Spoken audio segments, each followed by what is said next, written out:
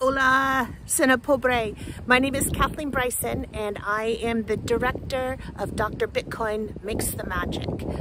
I live in London, but I'm originally from Alaska, and my day job is as an evolutionary anthropologist, which is one of the actual motifs that comes up a lot in the film itself. The film involves a creature who is trapped on an island afflicted with a plague known as COVID-19.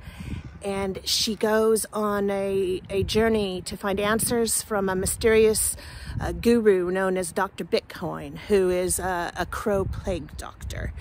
And then when they meet up, they argue about philosophy, materialism, folklore, biology, science, etc., which were some of my own preoccupations myself during the pandemic.